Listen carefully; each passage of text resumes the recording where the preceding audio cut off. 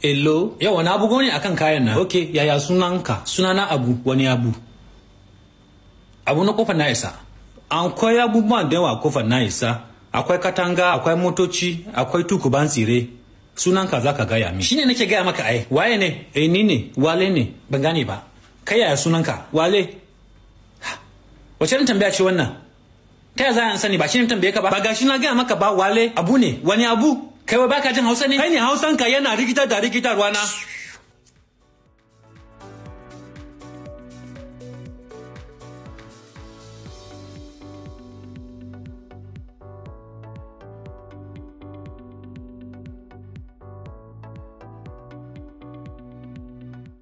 National limelight, I think one about EFCC, because, you know, corruption is one of the main problems of our society. And people always pay attention to something like that. EFCC was established to actually combat corruption. So you can imagine if it is involved in that kind of corruption that it's trying to combat. It's like a snake trying to eat its own body.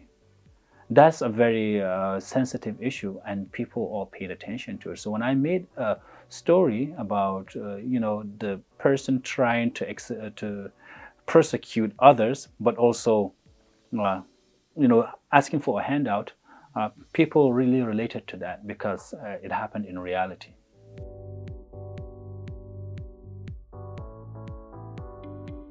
Absolutely not, because the platforms on which I publish the videos are not Chinese platforms. These platforms actually are blocked in China. So China has no issue with anything that goes on those platforms. They assume that they don't exist. And the fact that I make my content and put it there doesn't produce any problem for me. What I can add is here, this kind of society that we have, we can talk about political issues and we can talk about, you know, our leaders and our government. But in China, it's a different society. They do not allow that. And I think if I was a Chinese trying to make this kind of satire, I will have disappeared a long time ago.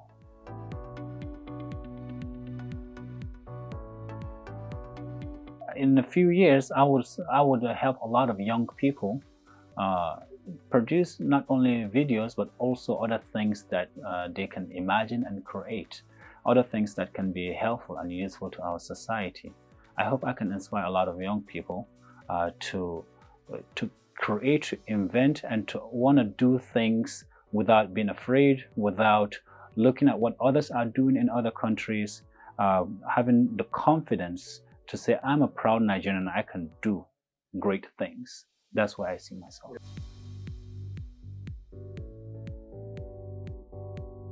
There are a lot of other pioneers, a lot of people who have done a lot of work for a long time, and I've followed some.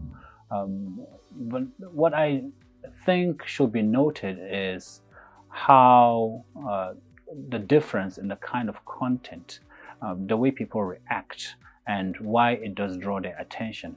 I think that's something that probably makes our content different.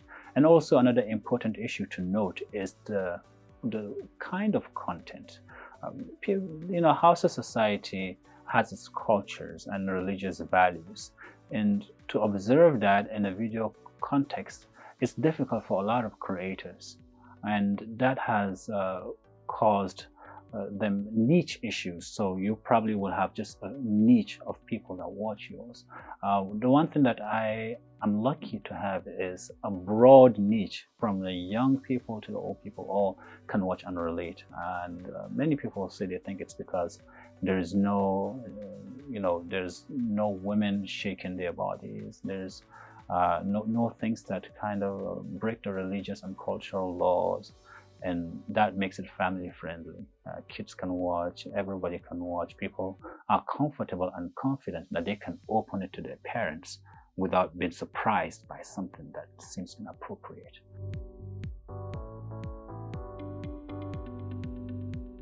Absolutely. I know that kids do watch my content all the time. And my biggest fan is my mother. She is usually one of the first people to watch it. And I know my mom very well. I know the kind of boy she raised me to be, and I will always be that person. So I will always think, what is right, what is wrong? Sometimes even it's like borderline gray area, but I will say, when kids watch this, what will they take out of it? Are they going to take something positive or negative? And that does influence if how I write the story and how I, produce the story.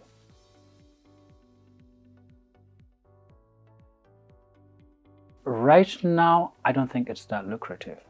I don't think they know how much useful it can be towards self-sustain when it comes to economic value. When you do research and when you look at some successful content creators abroad or China, you will see that they are actually making a lot of wealth. Why? Because the content creators understand their value and the value of their work, and also the consumers understand the value of the content creators and the value of their work, and they are willing to invest into them. Let me give an example.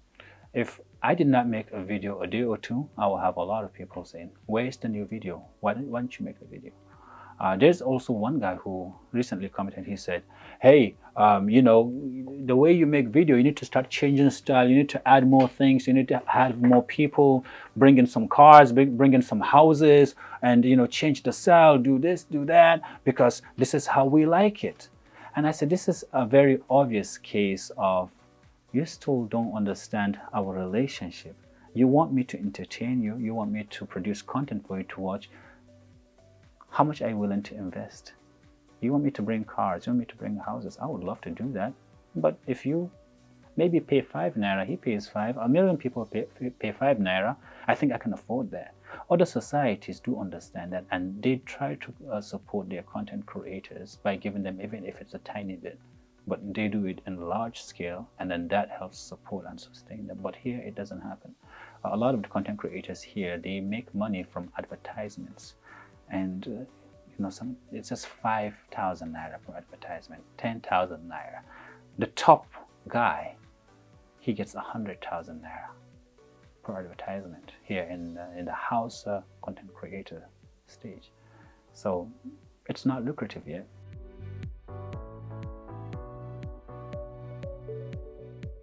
When the quality of the content of the creators improve, and when they have more influence, when the videos have more influence, then more people will pay more attention, especially advertisers will pay more attention.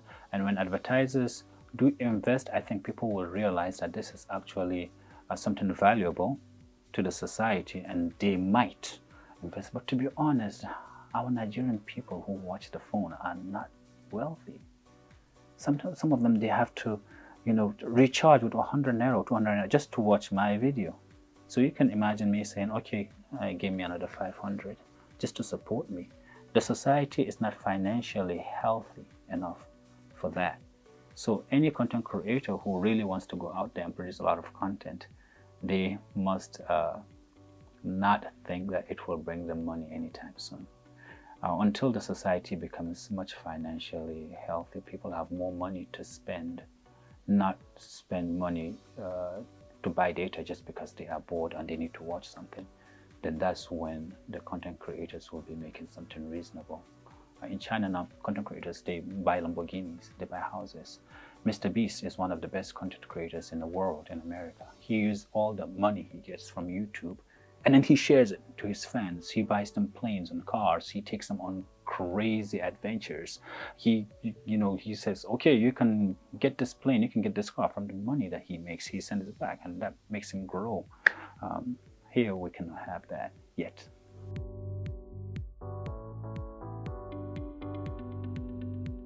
Well, I can start to listen when I've been called an influencer. Because numbers don't lie.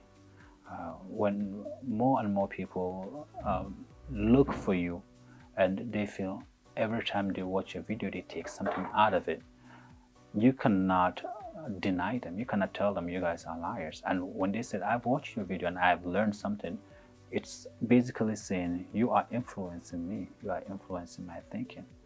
And I determine what kind of content I want to put out. If today I decide not to put out a content, that person doesn't get to learn that one thing that he gets to learn every day. So I think I might be an influencer, but what group is affected the most?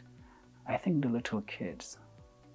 The little kids, to the point where I'm thinking, if I have time, which is my biggest problem, is I want to make another channel just for kids, just content for kids, teaching them academics and our cultural norms and our societal norms, and trying to get them in the right mindset.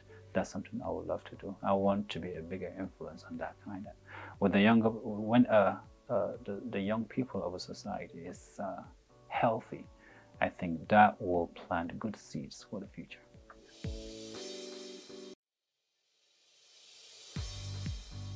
As a professional journalist, you don't always just go around looking for trouble, but you make sure that when trouble comes, you address it. When there's an issue to address, you don't turn your head to the side. It's like a teacher. If you are in charge of teaching the society something and something bad happens, you have the responsibility to show people what that thing is and to teach them. For example, airplane crashes. Why do they find all that wreckage and they take everything and they piece it together? Why wouldn't they just say, guys, it's your time to die, so just rest in peace?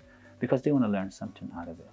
So no matter what good or bad thing is happening in our society, I think it's our responsibility as journalists to tackle it. So some of the subjects or the stuff might be very, very sensitive. People will not want that to be touched. But we have a moral obligation to do that. So some of them are very controversial, and we know we will get backlash. But we'll still talk about it.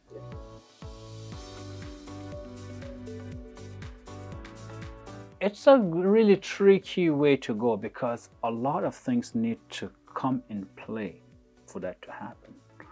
One is what we have here, for what a lot of content creators make, is not something that my parents are proud of.